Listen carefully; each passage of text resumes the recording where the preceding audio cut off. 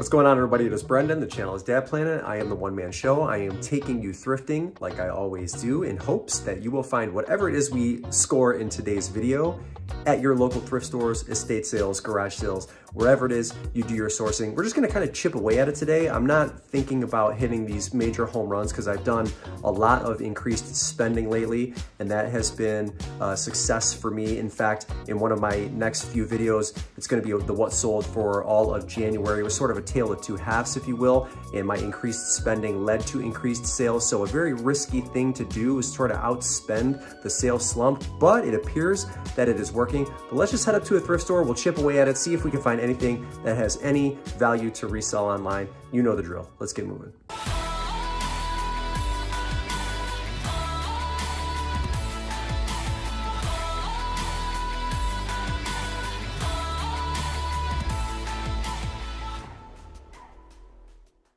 We're gonna have to make this trip quick because the household is suffering from a little bit of the sniffles, and I feel like it's being passed around here. And so if I'm sounding slightly lethargic, I think maybe it's catching up to me, maybe not. So we're gonna take a quick trip here. But as always, we got some new stuff here. Do you see that little barbed wire logo? The brand here that I'm picking up is called Twisted X. This is a new to me brand. Women's size 8.5, WDM0003 was the model number. These are very basic looking. They cater to like the Western markets, the outdoor markets, this shoe brand here. Twisted X, never heard of them before. Comps don't look too bad. I think I'm probably gonna list these for $30. And it's better than the Lucas maybe that I picked up in a previous video, where if you were new, I would say pass on the Lucas. That's one I feel a little bit more comfortable on, just because I see 3, 4, 5, 6 different sold comparables, all in like the size 8 to 8.5 to 9 range for that shoe. Very basic looking. One they're probably never gonna mark up in stores. Just the type of BOLO item that I love to look for when I'm out thrifting. Those bowls were white Fiesta bowls, FYI, but they were kind of marked up, and there's the markets are kind of flooded with that type of stuff. So definitely gonna grab the Guitar Hero. They want $7 for it here. Now if you look at the back, it's missing the battery backing, right? Model number on this one is 95125.805. My thinking is I'd rather have this item in my possession than not have it, because these are getting harder and harder to find in the wild. And if somebody is replacing one that they have that is at home already that's broken, they'll just swap out their battery backing for mine. So I'll disclose the fact that it is missing, but price-wise, I'm not really gonna come down that much. I'll probably price it in the $30 to $35 range, and then just explain, you know, it's missing the thing, use your old one if you've got one. But those items are in such high demand right now, I don't think I necessarily need to reduce the price drastically because it's missing the battery backing. So if you were doing this, you know, I would tell you to do the same thing. Grab that thing even while it's missing the battery backing. Okay, next thing here, H&M and Smiley. I don't know anything about this collaboration, and the shirt was kind of cool, and it looks like the Smiley, H&M, and Nirvana items sell pretty well, but this says this was a US extra small. I can tell you for a fact this is at a minimum men's XL. So the size threw me off here.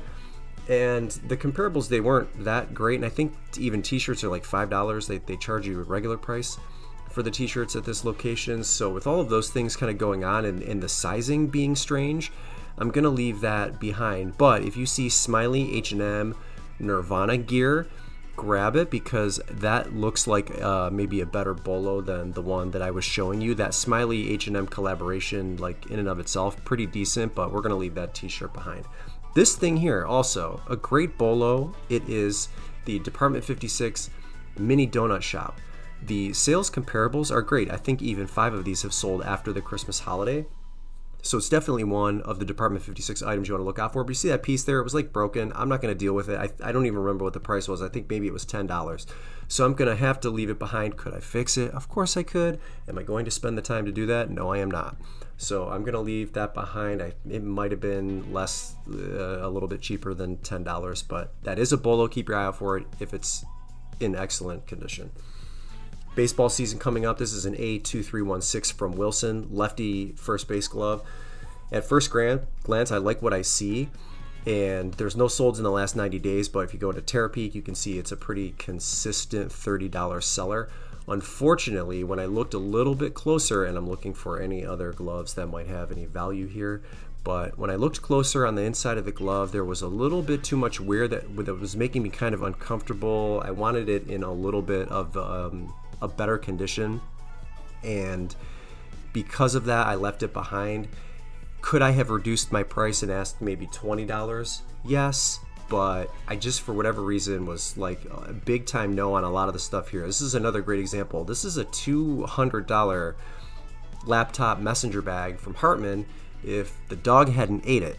So this is kind of how this trip was going today, right? Like just a lot of potential bolos that I'm leaving behind because there's damage, and I don't want to deal with having to try to fix it. I don't think that leather was salvageable. I don't think that could have been repaired, but between $100 and $200 for that Hartman bag. Nice little paper mache Santa right here, but I think we're too far away from Christmas to be even comping that, if you ask me.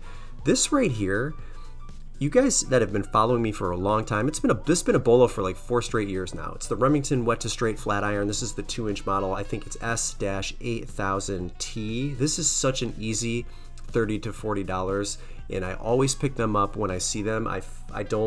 They don't turn up for me often, but I do find 3 to 4 of them a year, and they always sell. Please keep your eye out for that. Boring, nothing to it. Not like the big sexy bolo that you see, but will make you $30 pretty much guaranteed each time. So keep your eye out for that. We're going to move on to the electronics area, which was really hard to navigate through because it is just stacked with goods here. This could have been a really cool Sony 5-disc changer. I tell everybody to look those up when you come across them, but at $18, I'm not even going to bother running comps on it. And I just, by the stroke of luck, picked these guys up that were sitting right on top of it. So AC Infinity air traps. These are like, you know, fans obviously, and they look like they've never been used. They look brand new. You can even see the film on the back of the plug here. So I think these are brand new open box, and I ran the comparables, and surprisingly enough, these are pretty good.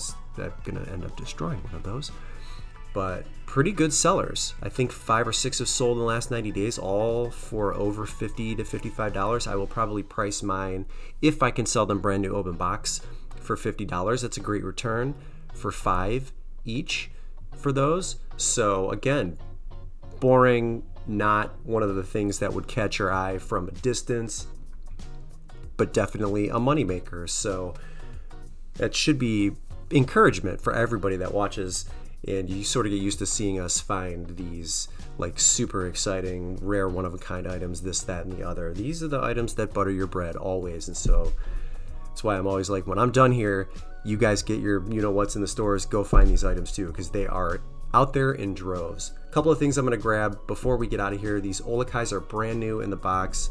Nohia Mokus, they're a men's size 11. Dark Shadow was the color. They're like a blue and gray combination. Brand new in the box. I'll pay $20 for that. That's no problem. Totally untouched on the bottoms.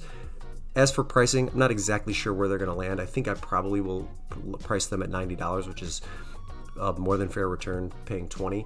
And then this thing really surprised me. This is a Fitbit Zip, and you know, a daily activity tracker. I think it's wireless. $10 on that. I'm gonna end up listing this for $70. It was brand new and sealed in the box, and that looks like the going rate for them. List to sell ratio was 1 to 3, so a very fast seller, a very good seller. But yeah, I didn't really do too bad here with the few items that I'm gonna end up picking up. $57 spent, and I'm gonna turn it into $350. If you have middle school kids in the Pickerington School District, very scary this morning. All of the kids are safe.